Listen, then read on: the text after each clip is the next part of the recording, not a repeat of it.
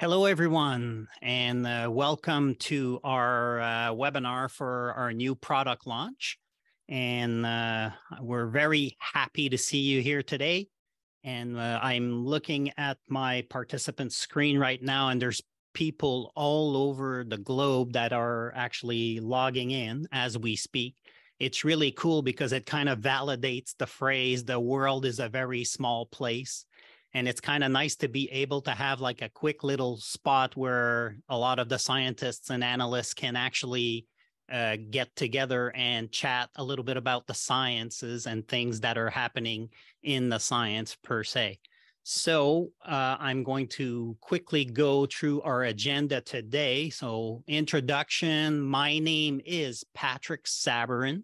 I am the Business Development and Application Specialist for North America. I'm actually also, I do some work on hardware as well. So sometimes I'm able to help out in that capacity. And as part of the introduction, I'm going to chat a little bit more later about Lumex Instruments in a few seconds. But to continue on our agenda, we're going to have a video of our newest family member because this webinar is about this new product launch. And with this video, you'll be able to get like a quick demo, a quick sense of our newest instrument there in our capillary electrophoresis family. So you'll see it's pretty cool, and you'll actually be able to see all the advantages and the perks that come with that new instrument. After that, we're going to take a brief little section here to actually take questions from the audience. You'll notice right now that we are actually recording the webinar, and you've also have all your microphones muted, but I will enable you to unmute your microphones for the question period. And then after that, everything will be muted again for the rest of the presentation.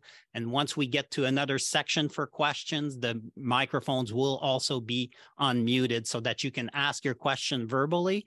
You can also use the chat. I think most of you know how the Zoom meeting works because you probably have been to so many of them in the past couple of years, right? So, and then what we're going to do is we'll talk about, we've decided to add another ingredient as part of the presentation, and it's going to be talking about application development in a difficult matrix. So typically, a lot of the results are reported with standards that are ran on our systems. And of course, everything works well because, well, let's face it, the standards, right? They're in water. And then when we come down to our actual samples, well, guess what? They're not in water. So we kind of have to do a few things in order to get them to adapt and prepare them so that they can be analyzed on the systems. And I wanted to touch base on that today because it's a nice little piece of knowledge that we would like to share. So it's something that we're actually working on right now. And then finally, we'll finish off with a quick final question and answer if you guys have any questions at all about the application that we're going to talk about, and also about the new instrument. All right. With that being said, part of the introduction is we are Lumex Instruments Canada. We are located in Mission, British Columbia. The phone number here on the screen that you're seeing, if you're able to see it, it most likely will be my colleague Alvin or my other colleague Tatiana that's going to pick up the phone and redirect your call to whomever you need to talk to in terms of that. But the Canadian office is located in Mission, British Columbia, and any inquiries actually around the world will show up in our inboxes, and we're able to redirect the email to the appropriate people. Our instrument portfolio, I can't really do this webinar without chatting a little bit about instruments because we are an instrument manufacturer. So, of course, there's several instruments that we have out there to enable you to resolve any type of analytical task. And one of the instruments we have there is this little guy here. This is the Fluorat 02. There's the 4M and the 5M model. And we typically sell this unit for TPH in water and in soil, but it can do so many more, much more analyses as well, like vitamin B. It could do uranium. It could also do turbidity. And the list goes on as far as what this thing can do. It's really nice instrument because you can actually use it as a standalone unit, or it could be connected to the software as well. So you can store standalone your calibration curves and get your unknowns right on the spot, or you can use the computer as you're accustomed to using for other pieces of equipment.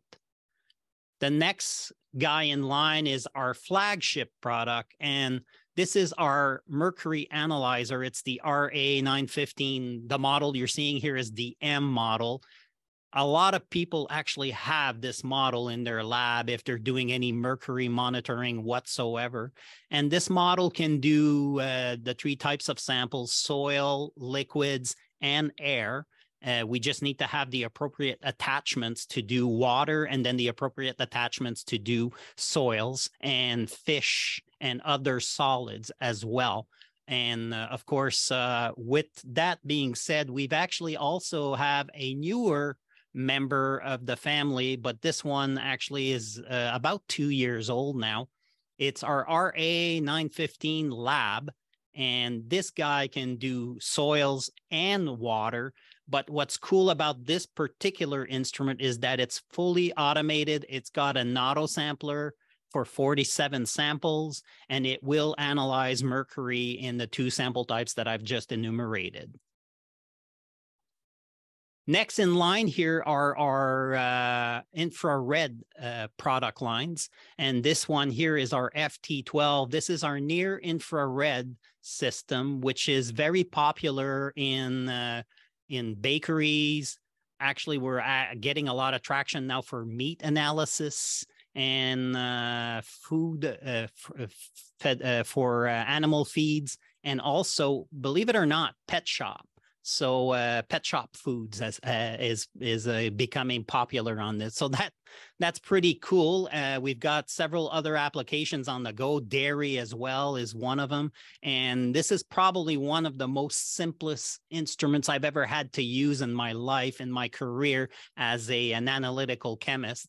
And you just basically really just put the sample in a cell, press a button, and it'll actually give you in 90 seconds all the results that you want. So that's pretty cool. Next in line here is and also in the infrared, but that's the mid-range infrared, is our FT08. And this would be our basic FTIR that you're already accustomed of seeing in several labs. The particularity for this one is that we have a very big sample compartment, so we can have several attachments that can be put on this particular instrument, such as an infrared microscope, an ATR, a cell, etc. So basically, it's very versatile in terms of how you want to start to doing your infrared analyses. This one here is our graphite furnace atomic absorption spectrometer. And what's really neat about this instrument is that it's a very small footprint. And I don't have the dimensions right off the bat here, but typically it's very small. It actually has also a 47 sample compartment as well. So you can analyze the 47 samples in the auto sampler. It also accommodates 6 different lamps, so you can analyze 6 different elements as you go as well. Next in line here, we've got that's our solution for our real-time PCR. So if you're doing any real-time PCR, Ariadna is what this instrument is called. And this one's actually really neat. It does 45 cycles in 20 minutes. It actually uses microchip base PCR. So what that means is you save a lot of money on the reagents that you're using to run PCR. And of course, this instrument does several types. It's got several types of assays that it's lined up to. And of course, if you have any questions for that, feel free to ask us. We'll be more than happy to follow up. And then last but not least is our capillary electrophoresis system portfolio. So the one you're seeing right there is the Capel-115. I also have one right here in the back of me. And the Capel-115 is the larger throughput for samples model that we have. We also have the 105M, and we also have our newer member of the family. Okay. Whoops, the image isn't clear, so I guess I must have forgotten my glasses to take this picture.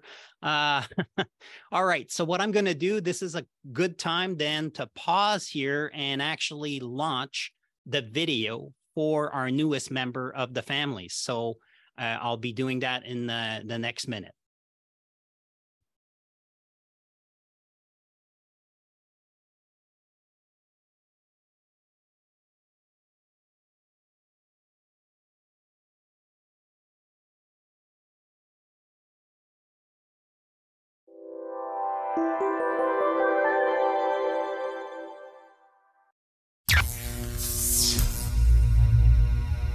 There's nothing to it, just carry it like a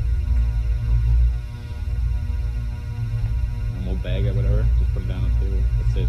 Don't shake it, don't tip it over, keep it vertical. Presenting the newest member of our capillary electrophoresis family, the Capel-115. And that's my dramatic entrance for today. The Capel-115 was born from a need to have a high-performing portable analytical system. It has a width of 290 millimeters, a height of 460 millimeters, and a length of 385 millimeters. It weighs 15 kilograms, which makes it easy to be portable.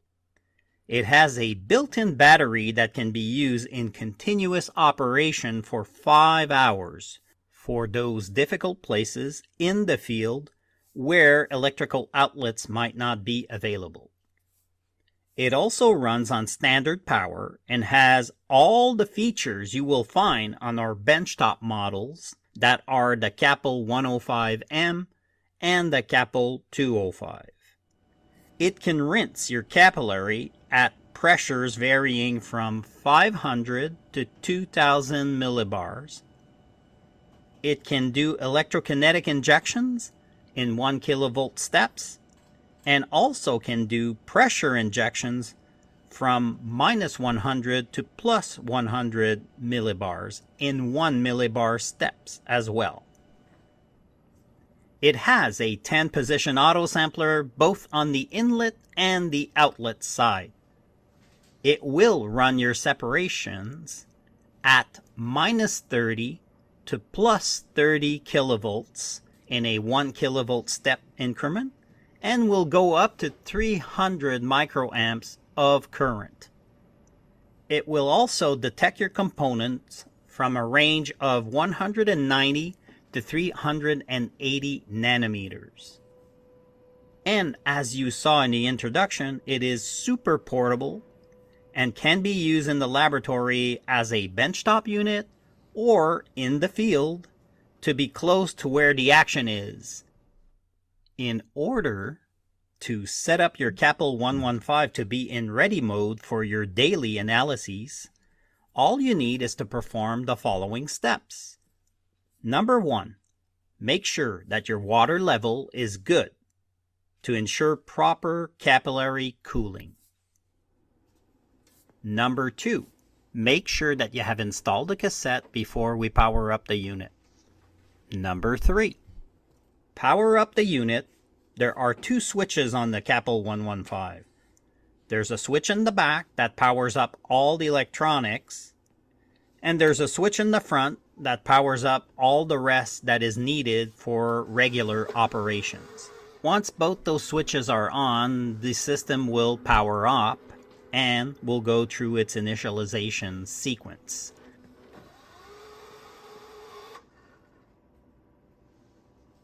The Capel-115 runs on our easy-to-use software called ElfoRun. So once we've powered up the unit, we are able to launch ElfoRun. And to launch it, you simply need to go into the Programs menu, find the ElfoRun icon, and just click on it to launch it. Once the software is launched, there will be a dialog window that will pop up to enter your username. Just enter it and then click OK. Once this is done, the software will ask you to start the thermostating action. Enter your operating temperature, typically it's 20 degrees C, and click Yes. Because the unit was powered on using the front and the back switches, the lamp in this example is going to be automatically turned on, so no further action is required for turning the lamp on. And that's it. These are all the steps you need to do. You'll have to wait for your system to warm up 30 minutes before you start your first run. So while the system is warming up, we will stop here to answer any questions you might have on the Capel-115 before we jump into our next segment. Thank you for listening.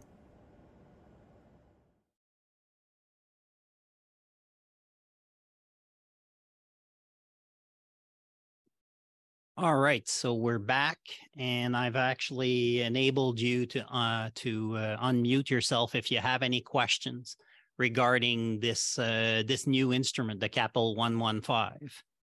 And while you guys think of what you need to say, like we were saying, it's basically was born from a need to have like a portable unit that can be right on the field, close to where we need to do the sampling.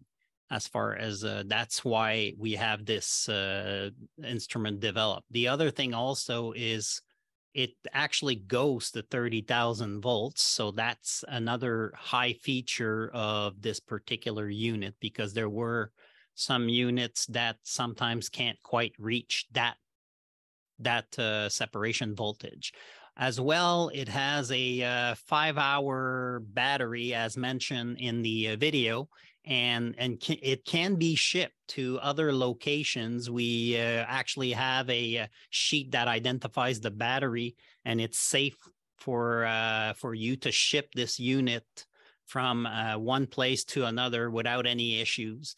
You can also order a Pelican case for this particular model and make sure that you store it in that. And what's crazy is that you can actually walk with this in a lab and set it up right on the bench and start your experiments. So I see someone's got their hands up, and please go ahead and speak up. Keba. Good afternoon, Patrick. Good afternoon. Great presentation. Great stuff. It's great that you guys brought this new model in the market, something that could help people out in the field. Like you said, to get the action close to where things are happening. Yeah. My question is, depending on the size, does the size of this new Capel affect the size of the cartridge or the kind of cartridge that you need for it? Is it a different set of cartridge, or would it take the same cartridge as the previous models? All right, great question. Actually, it does take the cartridge of the 105M, and the cartridge for the 205 is slightly different than these. However, and I'm glad you brought this question up, we are actually working on uniformizing the cartridges across all of our platforms. And that way we're going to be able to take the cassette out, and we could simply just replace the cassette in a different instrument and go ahead and start analyzing as far as that goes. As you've seen in the presentation, the cassette is quite simple to take out and take in. And well, a couple of my customers that are already using the 205, and I've got a customer online actually listening to this presentation that's ran the 115 extensively on the field as well. So that's kind of cool. And they're very satisfied with it. So as far as that goes, the cartridges, there's some compatibility with the 105M, and we're working to get the 205 compatible as well. Great, thank you. You're welcome. Any other questions?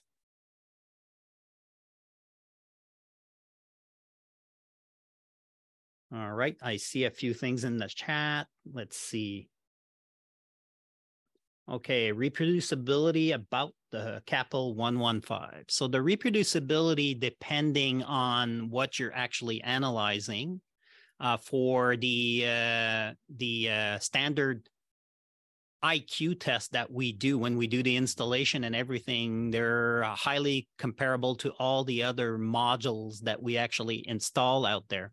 So reproducibility is below 3% on both migration time and area as far as that goes. Now, on different applications, the reproducibility can vary in terms of depending on the species that you're looking at, how much of it that you have. And of course, the lower concentrations will always have a higher RSD than the higher concentrations. And of course, you guys know all of this as well. So typically we like to see, if we're doing like a calibration curve and we're doing a QC check standard within that calibration curve, what we like to see is we like to see something that's below 20% of the recalculating concentration. So that's not reproducibility. Actually, that's more of a validating the curve per se. Any other questions? Okay, we're looking good here. So perfect. Let me move on then to our next thing. And the next thing was to talk about the application development in a difficult matrix. So it's a project that we're working on right now in the lab. The actual video that I was filming and taking pictures of the unit and everything was while I was doing this. And the difficult matrix itself is called MEG, M-E-G. So here I am working with MEG. Oops, sorry. Someone messed up with my pictures again. That's not the right MEG. Here we go again. Let me try one more time. All right, there we go. So this is MEG, the one that we're working at. So monoethylene glycol, the samples are contained in the monoethylene glycol, actually the ions that we need to determine. And for the results that I'm going to share with you guys, I've actually only done the cation analysis, but we also did the anions as well. But for demonstrating this on the webinar today, I'm only going to be showing you cations of this particular sample. So matrix, sorry. So if we go back here and here, I'm going to click on this. It's upside down, but it'll come right side up. So here I'm in the lab, and of course, we're not going to watch this 4.5-minute video of me shaking the sample and mixing it, because you guys all know how to do this as well. Typically, here what I'm doing is, of course, I'm mixing the sample, but the samples were received in this fashion, in this tube. And then if we fast forward on the mixing part, wanted to make sure that everything was very well mixed. It is a highly viscous matrix, of course. You guys already kind of know this. So here I'm actually getting ready to do the sampling. What I want to show you here is I'm going to be transferring the sample into my Eppendorf test tube. And it's just a regular Eppendorf test tube that we use to do the analysis here. And we can actually transfer that Eppendorf straight onto the Capel-115. Of course, what we'll do is we'll transfer the sample in. Then after that, mix, centrifuge, and then put the Eppendorf tube inside the Capel-115. So I'll move it a little bit forward just to show you. What I want to show you is you can actually see the matrix going in, which I think is pretty cool because hopefully the video quality is good enough so that you guys can actually see this. But you can actually see some droplets forming in there and being added onto the test tube. All right. So with this being said, so that the sample then was, what I did is I had a 10x and a 25x dilution done for this method development. And what I wanted to do is to run both of these dilutions and check and see what I get. So when you're doing methods development, even with a difficult matrix, you can actually do a series of 3 to 5 dilutions, check and see where things are going to be not saturated on the capillary and the detection window.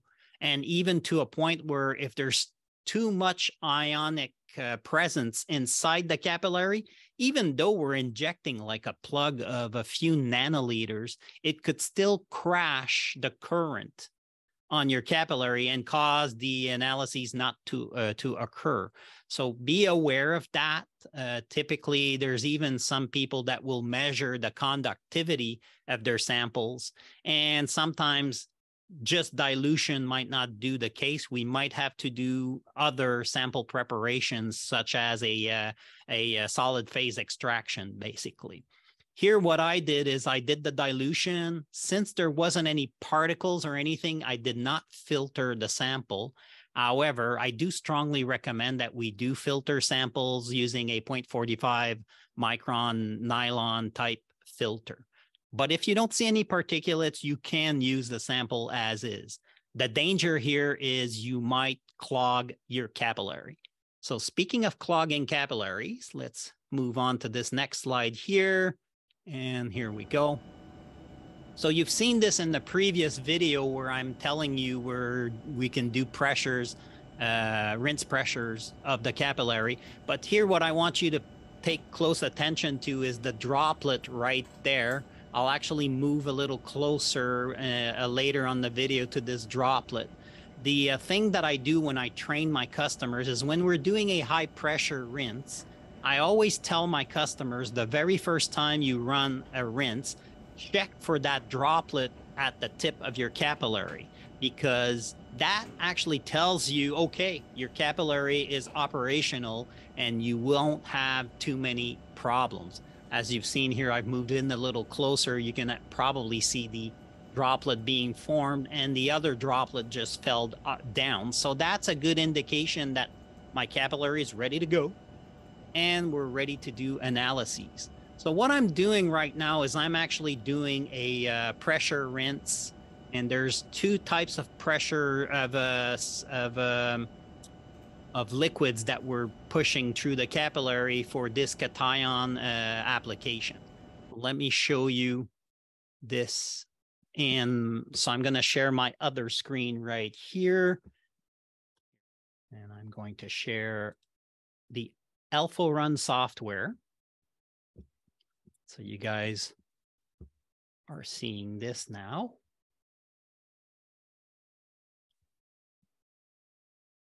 All right. What I wanted to talk about is, just before I jump into the samples, what I wanted to talk about is this particular part right there where it says rinse.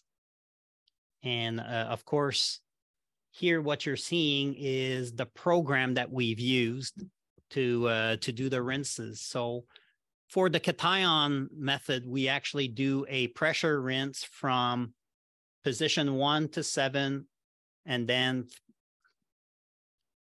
position 2 to 7 as well. So hopefully you guys can see this. I just got a message that it's saying that you can see it now. And okay, then that means we're doing a pressure from vial 1 to vial 7 of water through the capillary, and then we're doing another rinse pressure with the background electrolyte to condition the capillary. And this is for 3 minutes at 1,000 millibars. So the droplet you were seeing there was generated by these rinse pressures. And after that, we do an injection of the whatever we're analyzing here. So in this particular case, it would have been standard 1. And then we apply a plus 25 kilovolt current at 267 nanometers.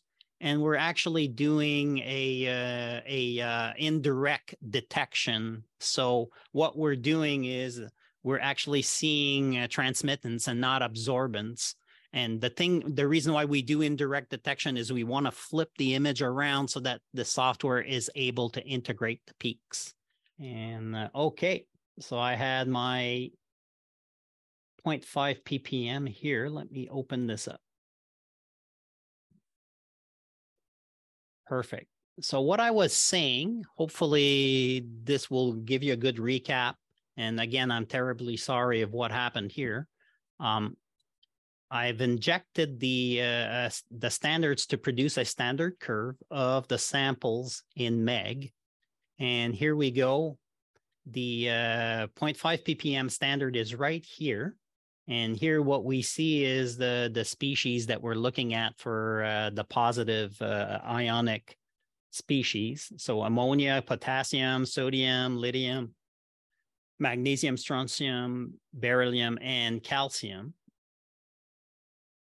And right here, let me go back to the other here. So this is the 5 ppm. Actually, in the 5 ppm, you'll see that the peaks have a little bit higher and taller, of course, because we're higher concentrations. And then last but not least, we ran a 50 ppm curve. And this is according to the note that we have in the this application that we run for cations. And these standards actually produce this curve. So the curve and the integration events in AlphaRun are stored into the method.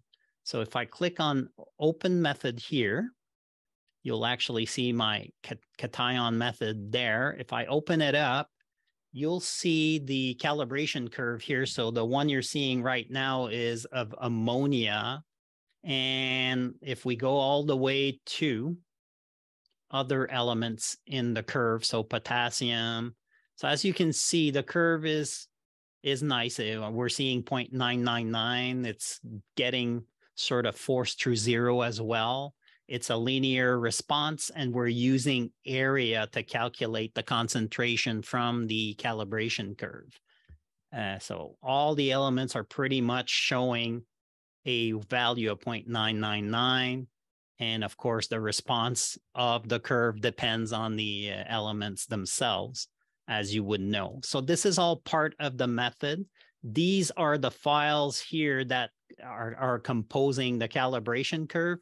And you can actually add multiple repeats and add those files on there and be able to have a calibration curve that's produced from more than one point. You can have multiple points of the same concentration. So that's pretty neat. And this happens right in here in what we call the method. So I'm going to close this window up now.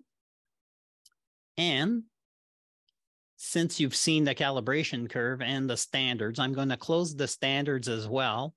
But just before I jump into the sample, there's one last little tool I wanted to show you, which I think is really helpful. And it's the, let me grab my keyboard right here.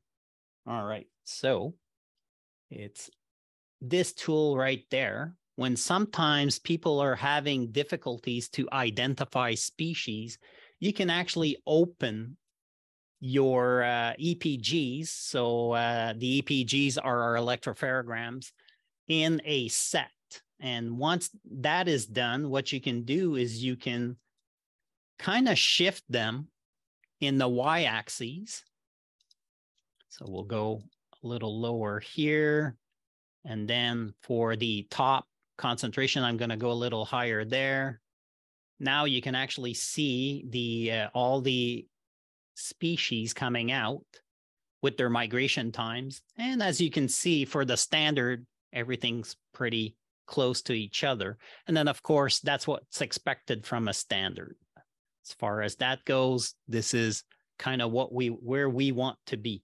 All right, so now with that little trick shown up, I'm going to close this off, and now we're going to go into the actual discussion of the samples themselves. So sample 99 is the first one I'm going to start with. We're going to open these up, and I'm not going to open them in a set. I'm actually going to open them individually. And as you can see, the 10X, there's nothing that's being identified. So pretty much just a straight baseline. So of course, if my 10X dilution, which is my more concentrated sample, is not showing me any peaks, I would expect my 25X dilution to do the same exact thing. So I've basically, for this particular sample, we were not able to determine the presence of any ionic species. So we've decided to specify it as undetermined. So I'm going to close these off, and we're going to jump into the next sample set that I did for 10X and 25X, and it's the sample labeled 90. Here we go. All right. So here's my 10X. And now with this one, yeah, we're seeing potassium, sodium, magnesium, and calcium as being reported. And we are also able to see a concentration that was calculated from the curve that I was showing you earlier. So this concentration value here was calculated from the curve. And it's using the MEG cation method that I was showing you the calibration curve from to do the calculations and also to do the integrations as well. So concentration is written in here. I'll close this guy up. The 25X, same thing.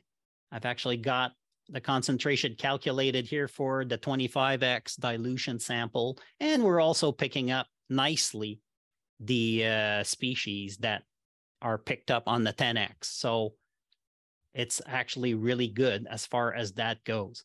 One thing I'd like you guys to pay attention to is you'll notice that the sodium sometimes has a particularity to have a very broad peak. And even if you have like high concentrations of calcium, you might see the same sort of scenario. And this is why sometimes when we're doing methods development, we ask people what if they have a sense of what to expect in terms of a ratio between the species. And if they do have a sense of the ratio, because certain ratios, if the sodium is so high, it could actually mask even to the point where it's going to be close to being masking potassium as well. So we have to be careful with that. If that happens, then we kind of have to do a special sample preparation, as previously mentioned. And last but not least, the last two samples. Here we go. This keyboard here. And these, whoops, I've opened it in a set. That's not what I wanted to do. Sorry about that. That is kind of cool though. But what I wanted to show you is the concentrations. So I'm going to do open individually. Here we go. So again, we're picking up the same scenario: potassium, sodium, magnesium, and calcium. You're seeing the 25X here for this sample. And then on this sample, 10X, of course, if we're seeing it on 25X, we're definitely going to see it on 10X as well. So now what I wanted to do is to kind of show you. So I'm going to stop sharing here. And I'm going to share another document with you guys. Here we go. Here we go. What I wanted to show you is this document here. So this document here is a nice summary of the runs that I did with the column that says concentration 10x, concentration 25x is the numbers that were extrapolated from the electropherogram report that you were seeing. The numbers with calculated 10x and calculated 25x are basically just the numbers multiplied by their dilution factor. And then the difference is the difference between the calculated values is in the difference column. And I've actually put in the 10% and the 20% mark of what we typically, like I was saying earlier, normally we want something to be below 20%. So you'll notice in this particular report now, and I'm actually reporting absolutes here. So what that means is I don't actually know the real concentration. We haven't gotten that information yet. But I was wondering, okay, well, how is my 25x versus my 10x performing? So that's kind of this table here is what it's showing. It's showing a 25x and a 10x concentration. And you'll notice that for the first sample, sample 90, the potassium is a little on the high side. But for the rest of the species and even the other sample, everything is much lower than 10%. So that means that basically the calibration curve is pretty good in terms of how to being able to report concentrations.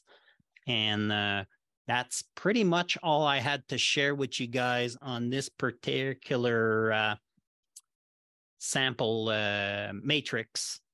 And I'm going to stop the share here and go back into my other computer and share my PowerPoint. All right. So before we leave, you guys should, let me make sure of that. You guys should be able to unmute yourself. Nope. Okay, now you'll be able to. So if you guys want to unmute yourself, if you have any questions for me or anything like that. So the experiment I shown you was a quick experiment that I did within a day and a half of running the cation application. So if you guys have any questions, the forum is now open. Hi. Hi. That's Maria speaking, right? Yes. All right, Maria. In the pharmaceutical industry, when we work with the drug substance of the product, we submitted them to stress conditions, we count time or not degradation products. Some of them can collude with the main analyte. How can I know if my analyte is pure? We are not, or in other words, is it possible to obtain purity with this equipment? To obtain what? Sorry, I missed that. Purity. Yes, purity of the peak of the analyte. Purity of the analyte. Okay. Actually, yes, it is possible to obtain the purity based on the charge of the species. And of course, everything that kind of absorbs within the UV range that was mentioned previously. So 190 to 380 nanometers, you will get that information as far as that goes. Now, in terms of peak purity, in a sense where you're doing a photodiode array type of detection, if that's where your question is going, then no, because this guy has a one fixed wavelength to do the analysis. So it's just a monochromator that actually goes to a fixed wavelength. Okay. Yes, I know that it's possible with PDA detector. But Well, in this case, it's that's only it. UV. It's only UV. Yes, correct. Okay, thank you. You're welcome. But another question. Sure, go ahead. Go ahead. But there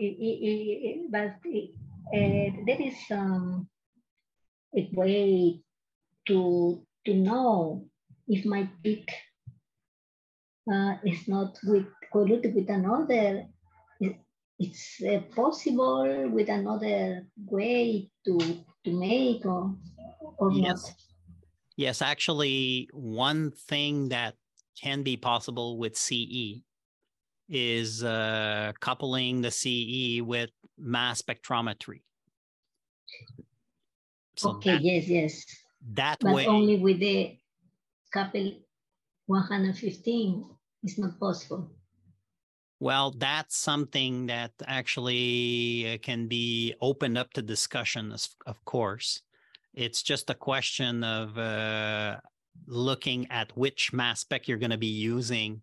And of course, then we can work on a solution to couple it. So typically the 105M, the 205, and the 115 should be able to be coupled to mass spec. That's my opinion. That's my opinion, though. So, hi, Patrick. Thank you. You're welcome. Yes, Keba. Yeah.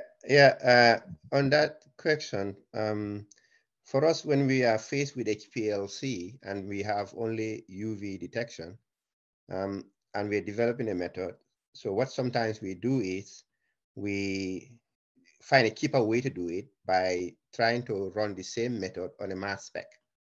Yeah. Okay. So like taking a couple of samples, run them on the mass spec, and then the mass spec would validate, whatever impurities are in there. So once we are happy with our mass spec, then we go back to the HPLC or the capillary, whereby we can now be able to validate, be able to do our routine work at a cheaper cost without the coupling to the mass spec. So we run a number of samples when we develop the method on an LCMS, and then once we're happy with the method, and then we can go back on the HPLC. So I don't know whether similar shortcuts is also possible with it the is. CE. It is with the CE. Yes. It is with the yes. CE and with different. Well, of course, the species that we're looking at. Since Maria, you mentioned you're in the pharma industry, so we know it has a specific spectrum for UV, and also would probably have a very well-known library of identifying it through mass spec as well. So yes, that is possible as far as that goes, and there's several ways you can do it. Really, I mean, you could potentially for LC, even if you don't have an LC coupled to an MS, you could potentially collect the fractions and blast those into a time of flight mass spec. So yes, it's okay. But my question was. Go ahead, please. Sorry. my question was with respect with the Capel-115. 115. Because yes, 115. And because we know that with LCMS, it's possible. Or when you use MS detector, it's possible. But if for example, if I haven't in a MS detector, but I need to check the purity. For the reason I asked about the Capel-115. Yes. Well, like I said, the purity for sure, because I've done it in the past by CE also with the PDA, but for the 115, there's no PDA. It's just a single UV wavelength, and the other solution to it would be through mass spec. But then mass spec, they're rarely portable, so they're actually pretty bulky. So nevertheless, but still you can use this, the 115 or any of our other benchtop units with a mass spec as well. Patrick, you mentioned that you can collect. Go on, Maria. That in the future, Lumex must provide another equipment with PDA. Well, there's some interest in mass spec, but there's no, for now anyways, the solution would be to couple the CE to a third-party mass spec. Yeah. Yes. Yeah. Okay. So again, Patrick, I was thinking, you mentioned that, I mean, the sample can be collected. So the UV is the process is non-destructive. Mm-hmm. Yeah. So correct. in that case, if you can collect the sample, you can, do a scan on a spectro, on a normal spectrophotometer, and be able to assess purity. So of course, with CE though, as previously mentioned, we're injecting a few nanoliters. Okay. All right. So that's going to be tricky. Fraction collection on a CE, and a lot of people actually still want to do it. And I've seen people doing it. And believe it or not, yes, it can be done, but you kind of would have to re-inject the same thing on and on again to have a certain concentration to be ordered to be able to do, say, a UV scan. But maybe for mass spec, however, it could be done like a time of flight mass spec, where you could take the collection of what you've done and see if you're within the detection limits of the mass. Like they do in shotgun. Yeah. Yeah, exactly. So it would be a shotgun approach, but with the front end separation. So not so shotgun, let's put it that way, because we're not throwing everything at it. We're just throwing a fraction of it. Correct. Yeah. Anyone else has any questions? Patrick. Yes. Oh, yeah, go, please. Well, with this equipment, the injection is from inlet to outlet, yes. But it's possible to make the injection from outlet. Yeah, it is, actually. And we actually can do a vacuum injection. We can inject from minus 100 millibars to 100 millibars. So yes, there is a possibility to do an injection from the outlet side, which we call the short end separation side. Depending, of course, now everyone will agree with me on this one, is that we always want the species to migrate towards the detection window, or else, there's not a lot of use to it. We're just going to collect the baseline. But nevertheless, yeah, you would be able to inject from the outlet side. And of course, depending on what charge the species that you want to analyze is, let's say, for instance, if I took my positive ions, I was doing a forward separation. So the positive electrode was on the inlet and the negative electrode was on the outlet. If I were to inject it the other way around, then the polarity would have to change, because I want my species to migrate towards the electrode that attracts it, right? So positive charge will be attracted by the negative electrode. So yes, it is possible, and you have to pay attention to maybe reverse the polarity. Yes, to change the polarity. Yes, that's it. Okay. With respect to the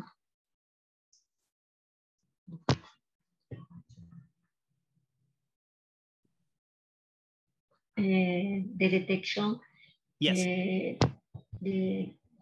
this Capel work with the direct detection and indirect detection, or only direct detection? It's it's basically direct detection, but the software enables us to flip indirect detection. Yeah, the image around. I ask this because we have some substances that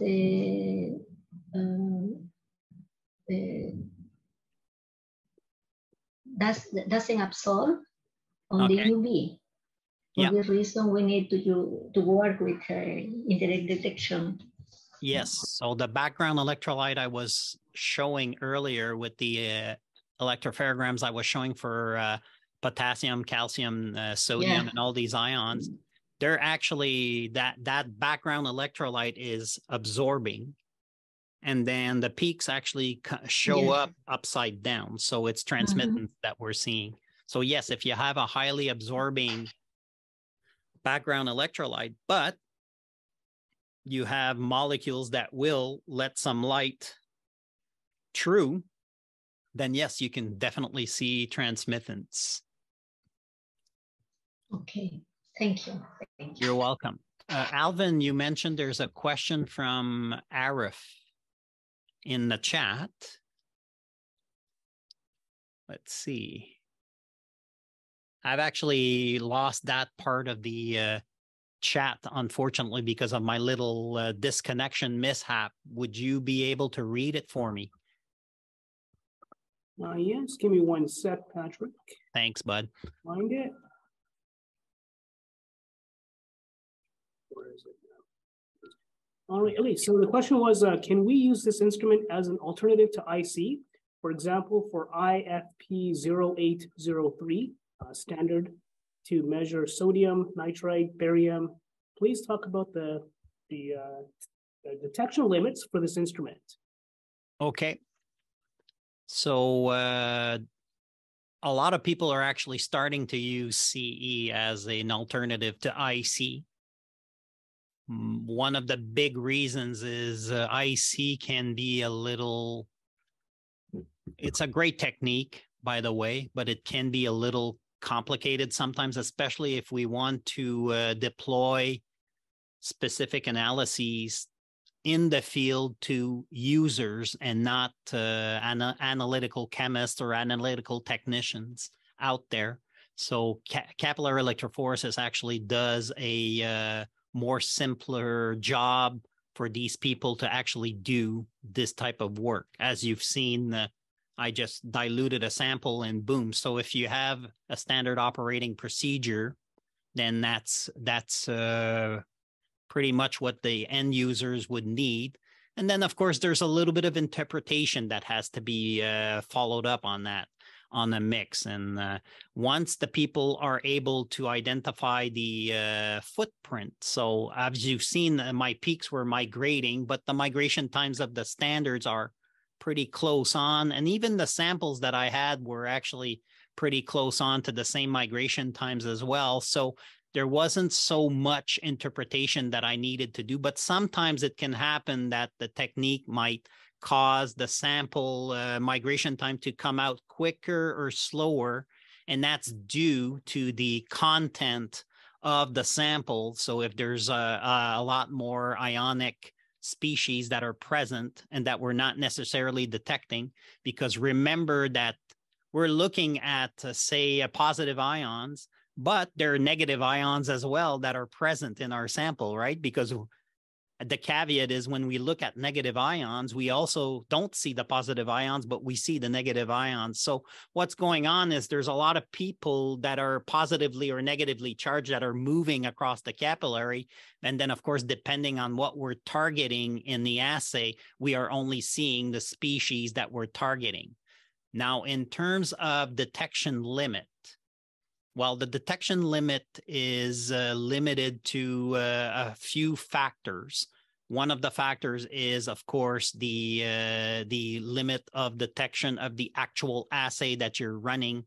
So you've seen that on the cation, we actually go to 0.5 ppm, and that's about as low as we go in terms of that. But there's also a way for you to go lower than that. And that, of course, is spiking your sample with a known concentration standard. And then, of course, you'll be able to kind of check and see if there's a variation in the concentration of what you're expecting to see versus what you're actually measuring. Of course, again, there is a limit to what you can do there also. And the next criteria is the actual ratio that I've mentioned earlier of the species that you're analyzing. If the ratio is so big, so for sodium, if I'm not mistaken, the ratio should not go over 200 ppm. If it does, then it will mask, it will take over a lot of the real estate on the electropherogram, and it will mask other ions that could be either of a lower concentration, or even if they're at a higher concentration, they can be masked as well. Hopefully that answers your question, Arif. You mentioned a standard that I cannot give you a clear answer on that. However, I'd have to double check the notes for the actual standard that you've referred to.